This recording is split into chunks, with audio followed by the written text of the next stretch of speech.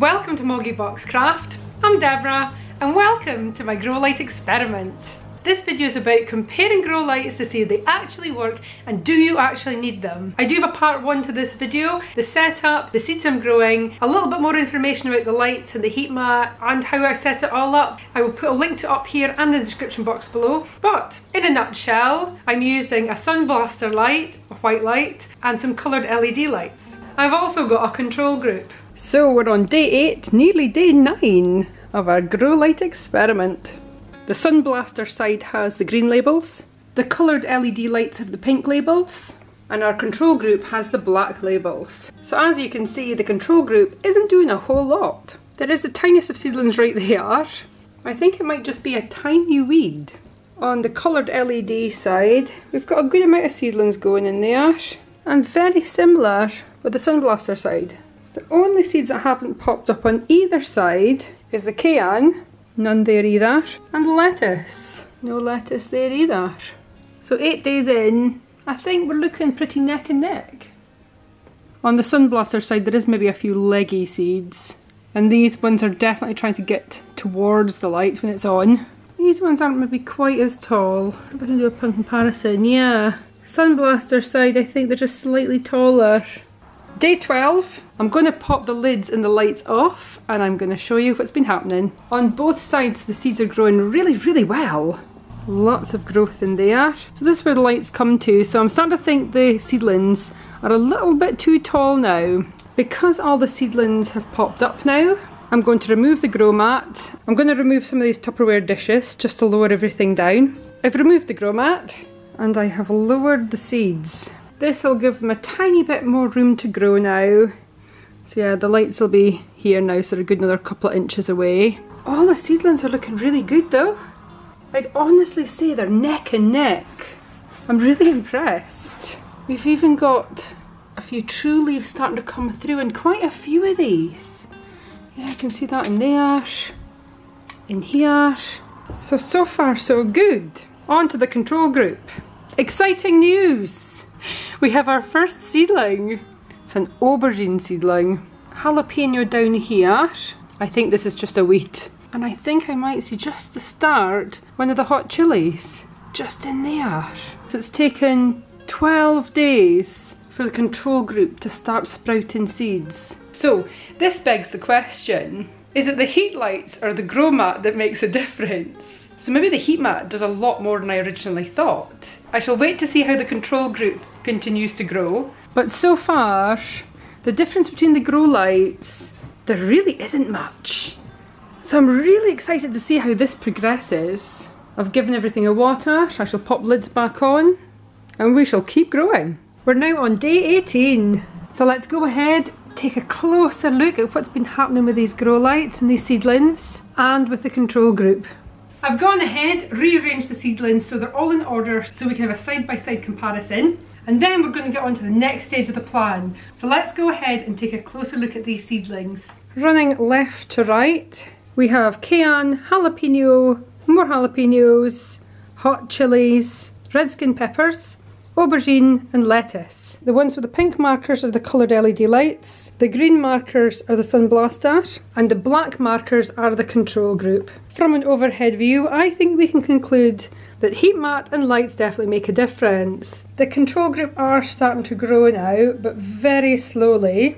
And all three groups, neither the cayenne or the lettuce is growing. The cayenne seeds were pretty old, and obviously lettuce just either grows slower or doesn't like the heat. Jalapenos. Got a few growing in here from the control group, very little, but they're coming along. In the sun blaster side, I mean, they're tiny bit leggy but not too bad, but we're starting to see 3rd, 4th, even 5th leaves coming on now. The jalapenos with coloured lights are definitely a little bit more leggy. They're having a bit more trouble standing up, but they might just be a little bit bigger. On to the chilies and the peppers. Side by side, I'd say the LED lights and the sun blaster, really similar, and that's control group. Yeah, a few seedlings popping up, not great. And finally the aubergine. The coloured LED lights and the sun blaster lights, I would say are pretty much bang on the same. I really don't see a whole lot of difference between these.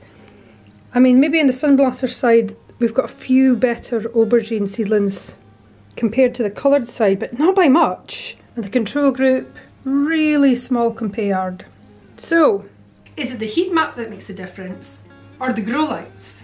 New experiment for the future, I think. What I'm going to do now, I am going to repot the seedlings into colour coordinated pots, again so I don't get them mixed up. Although the control group isn't quite ready to be replanted, I want to try and do this all at the same time so they all have a fair chance and it's all very equal in the experiment. So for the control group, I've got these greyish pots, although looking at this light they look more like a mauve type colour, but never mind. They're supposedly grey.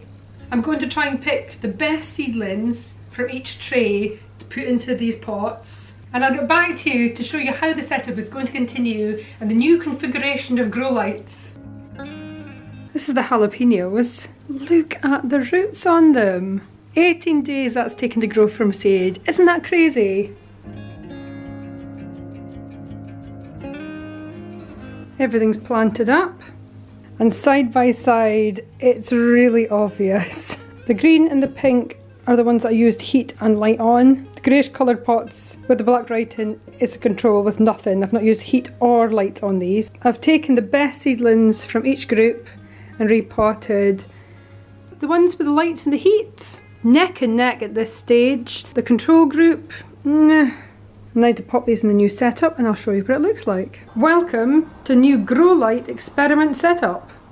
For the sunblaster light, so I've put some hooks into the ceiling. Using some clear wire, I've just hooked that up. It came with these little attachments for the light, so I'm just putting them to good use. And that means as the plants grow, I can heighten the light. So hopefully they're only 2 or 3 inches away from the plant at any one time. This is how the seedlings look at the moment. Onto the coloured LED lights. I've just clipped them to my windowsill down here and positioned them. I don't know what's going to happen when these plants get a little bit taller, but I will see what happens when that happens. This is how the seedlings look in their new home. Hopefully they'll be happy. And sandwiched between the 2 lights is the control group. I've popped a few plants between them to stop any light interfering. So this is the control group, and that's hopefully where they'll be happily living. And as for the rest of these seedlings, so I'm going to leave all the seedlings in this one propagator together now and just let them carry on growing. They won't have any more light, but I will pop them in a windowsill just in case we have any failures and any of the seedlings die or anything happen to them. We're going to have a few backups. I've ended up popping the propagator in the middle there and popping the control seed group on top. The grow light journey is to be continued. This is where the experiment really gets interesting for me. Because the heat map's been taken away, they've been potted up, they're in their separate areas. Now in the coming weeks and months, we will see, do the plants grow faster, do they grow healthier, and above all else, hopefully when they produce fruit or veg or produce, we will see if they taste any different. That's going to be the clincher. In conclusion, is it worth the money? Do you need grow lights and do you need a heat mat? Yeah. Yeah. So far, I've never had this kind of success with seedlings.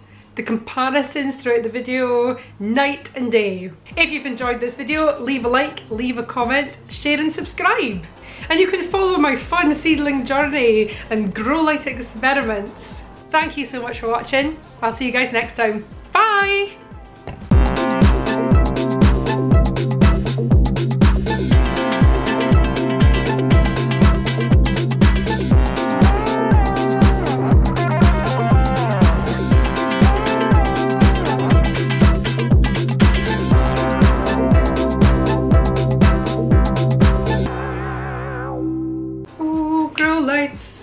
Will they work? Yes, they do. I think I'm going to go order some more grow lights so I can do another experiment.